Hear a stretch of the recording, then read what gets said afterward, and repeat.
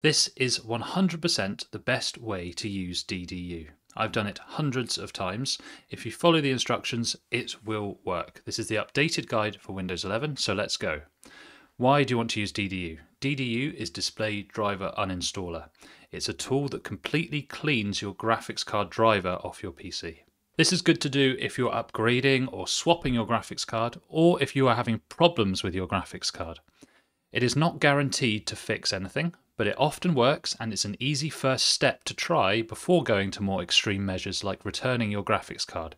In my opinion, using DDU every few driver upgrades is a good idea at least. If you encounter any problems, look to the troubleshooting section of this video and look to the pinned comment as well. I will expect you to have watched the whole video before asking any questions. How to use DDU. I'm going to do this in 3 parts: prep, do and restore. Let's start with prep. So we need to download a few files in order to do this process. Go to Google, then search for your graphics card driver.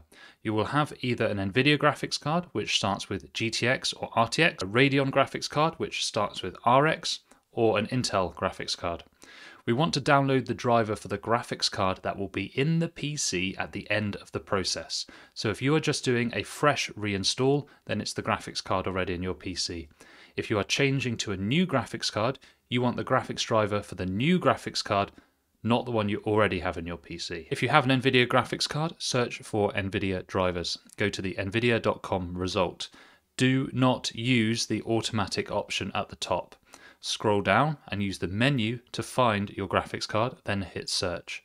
Download the latest driver from the list. If you have a Radeon graphics card, search for Radeon drivers.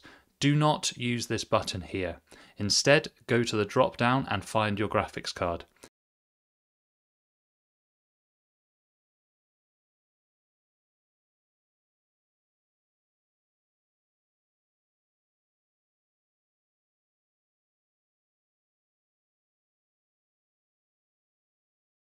You want to go to Windows 11.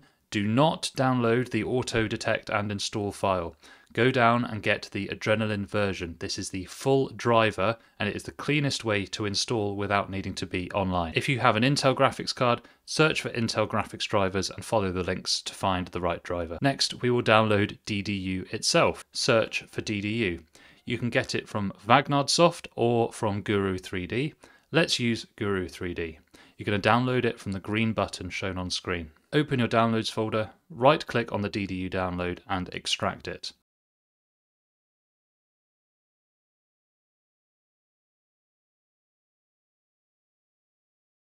Now this is an important step, but you only need to do it if you have an AMD Ryzen CPU in your PC. If you do not know this information, or you know you have an Intel CPU, just ignore this step. Search for AMD chipset drivers. Do not use the top option for auto detect. Instead, scroll down, go to chipsets and find your motherboard chipset. If you do not know your chipset, just download any of them because they're usually all the same anyway. Under Windows 11, download the chipset driver.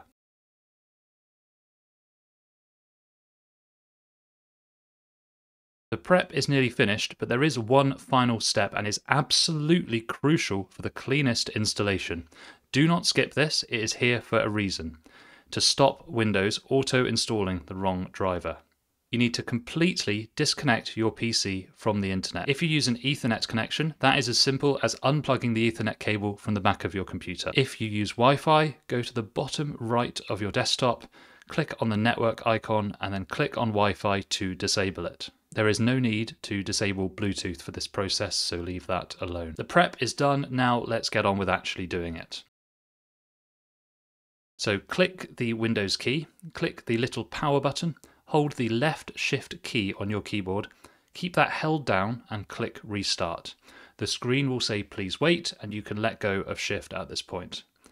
You'll get some options come up on screen. Go to Troubleshoot, Advanced, Startup Settings, and then Restart. When you boot up, you will have a menu with numbers. Click 4 on your keyboard to enter safe mode. Your PC will boot into safe mode, which is a basic operation mode for your PC. It ensures the cleanest wipe of your graphics driver. Open your downloads folder, open the DDU folder, then the DDU file. This extracts another folder. Open that new folder and open Display Driver Uninstaller. You'll get some options pop up on screen. You could leave it as is and that will probably be fine, but if you like you can pause the video and just copy what I've got on screen.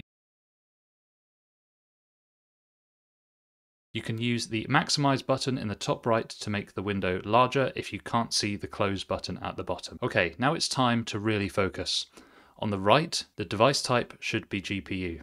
And in the next drop down, you can choose NVIDIA, Radeon, or Intel, or you can choose all GPUs. I would suggest that you just click all GPUs. Then on the left, you'll see there are 3 options, but I'm going to make this very easy for you. Just click Clean and Shut Down.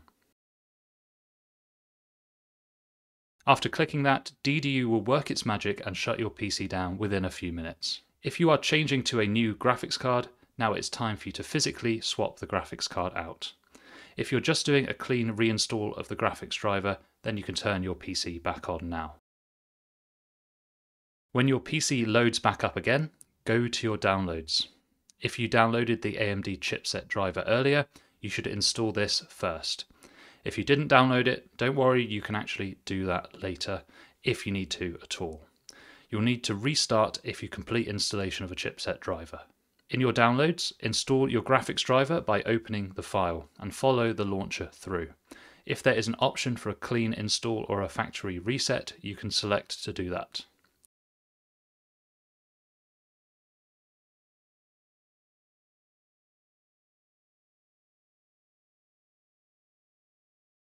Restart your PC once this process is finished, even if the PC does not prompt you to do it. The final step is to enable your internet again.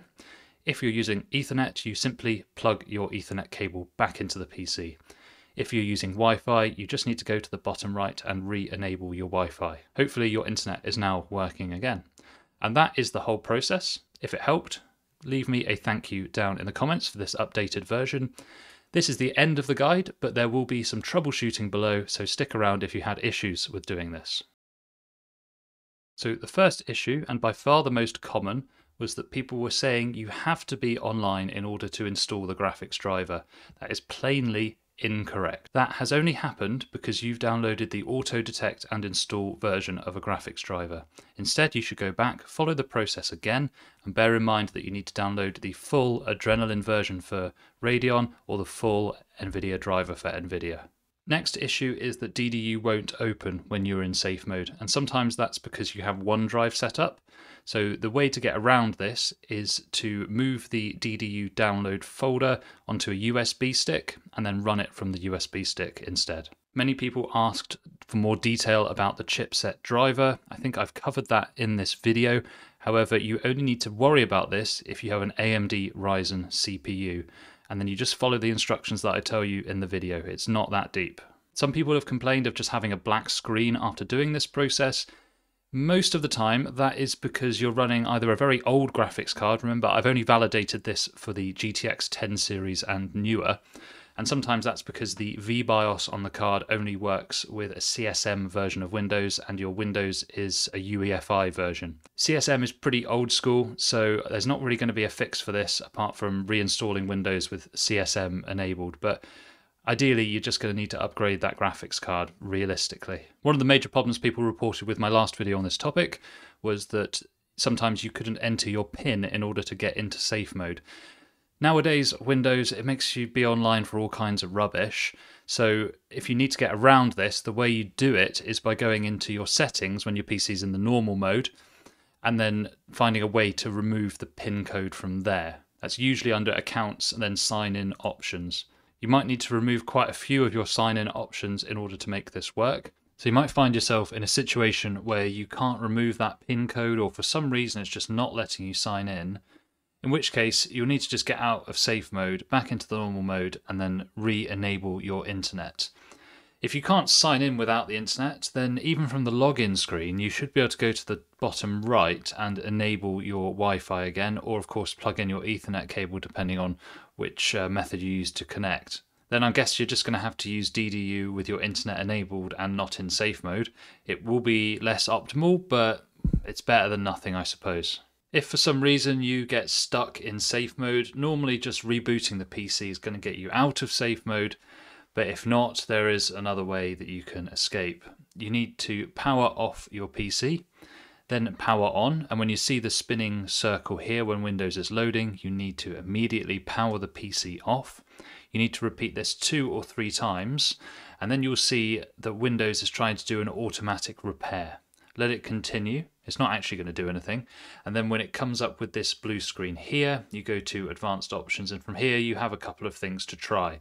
You might actually notice this is the same screen that we got to before in the method. First, you can try troubleshoot, advanced, startup settings, and then click restart like you did to get into safe mode in the first place.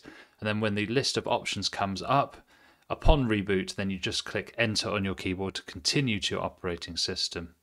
If you're still in safe mode after trying that, then the next thing to try is to use the command prompt. You have to get back to that same recovery screen again following that process, and this time you're going to find the option for the command prompt. When the command prompt comes up, you can try the following command and then click enter. It has to be written exactly like this with the same punctuation, same spaces, and even things like the curly brackets have to be exactly the same. If you still can't get out of safe mode, even after doing the command prompt, even after rebooting and everything, I don't know what the hell is going on with your Windows installation, but it's definitely borked in some weird way. You're going to have to reset your PC, and that is one of the reasons why at the start of the video I said that if there's anything really crucial on that PC, you should actually be backing that up, because I can't guarantee that this will go fine. I've never had this problem after doing it like 50 times on 50 different computers. It's never been a problem, but some people have had this problem, so that's why I have to put that in as a disclaimer. Hopefully the troubleshooting has been helpful. I will say that I have done this on over 50 unique PCs, and I've never had a single issue with any step. It's always gone smoothly. Most of you guys, you're going to sail through the process. If you look in the comments and see lots of complaints, that might just be because people that have problems are more likely to comment. There are some steps in this video that some people might think are unnecessary, but I disagree. If you're doing a clean installation, then do it properly, do it cleanly, following the full and proper method outlined in this video. Okay, see you in the comments.